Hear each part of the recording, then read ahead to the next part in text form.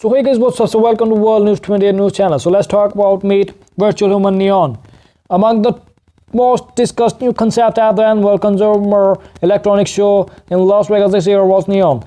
The first project of the Samsung Style Labs Neons are being called the world's first artificial humans. They look and behave like little real humans and could one day develop memories and emotions. Two from behind a 4K display, it won't be wrong to call them a life-size human avatars, or maybe a human interface for whatever you want to do with the technology. Style Labs is headed by the India-born scientist Pranav Mistry, who underlines that what was showcased at CES was the product of just 4 months' work. Mistry, who's president and CEO of the Style Labs, was earlier behind a lot of the products that were released by the Samsung, including the Galaxy Gears smartwatches. Style Labs is Samsung Technology and Advanced Research Labs, not to be confused with the fictional labs of the DC Comics, an independent project funded by the Korean tech giant.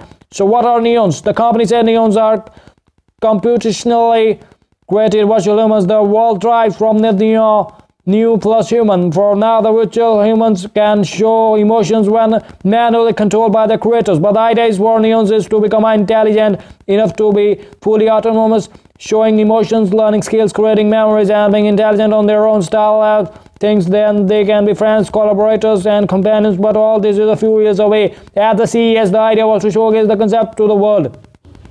How does the neons work? Mistry started work on the neons by trying to replicate a friend. Initially, the models were trained on his face and there were significant errors, but then they started getting better, almost indistinguishable from the original. Mistry said that there are two core technologies behind this virtual humans. First, there was the proprietary of the core free technology that drives the reality, real-time, and responsiveness behind the neons. The company claims the core free leapfrogs in the domains of the behavioral neural networks, evolutionary generative intelligence, and the computational reality, and extensively trained on how humans work and behave and interact. But in that, it is like the rendition engine and converting the mathematical models to look like the actual humans. At the moment, the tendency for response is less than a few milliseconds. Core R3 can also connect to other domain-specific and value-added services like the language kits. The next stage will be Spectra, which will complement the Core R3 with the spectrum of the intelligence, learning, emotions, and memory. But the Spectra is still in development and is not expected Neon World 2020 this year. Core R3 is the front-end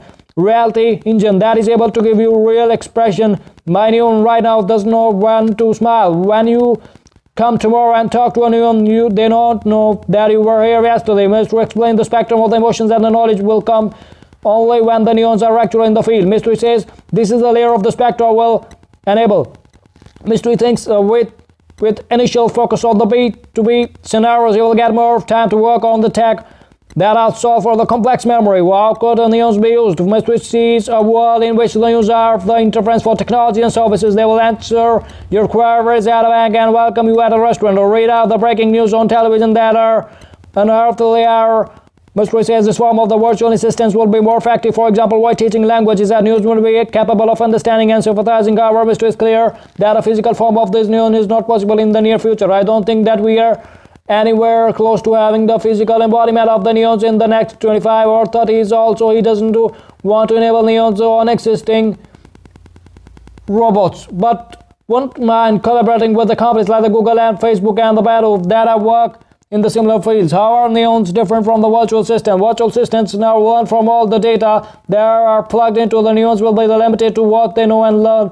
Their learning could be potentially be limited to the person they're catering to and maybe their friends, but not the entire internet. There will not be an interference for you to request a song rather than be a friend or speak to share experience with the Style Labs. Unlike the deepfakes, Style Labs says the core outfit doesn't manipulate any scene, videos, or sequence. Instead, creates unique behaviors and interaction in real time. Core outfit creates new reality. It says, what about personal data with the neon? Mistry doesn't want with the news to have a collective memory so as to share the data among themselves. So what is known to be the one neon cannot be useful for another. My network is a small network that can live independently. Mistry said, underlining the difference between his plan and what has been saying so far among the other internet-based companies. Also, Style Labs says no one expects you and your neon can ever have access to your interactions, and that your private data will never be shared with your permission. So what next for the neon? Style Labs is talking of launching a beta later this year and claims it flooded with the queries from potential partners. You could find a neons trying to chat you on an airport screens or bank lobby soon. Mistry says he does not envision a physical for his neons, and anyway that the technology is not in the realm of the possible in his lifetime. So if you like the channel, so kindly subscribe to it.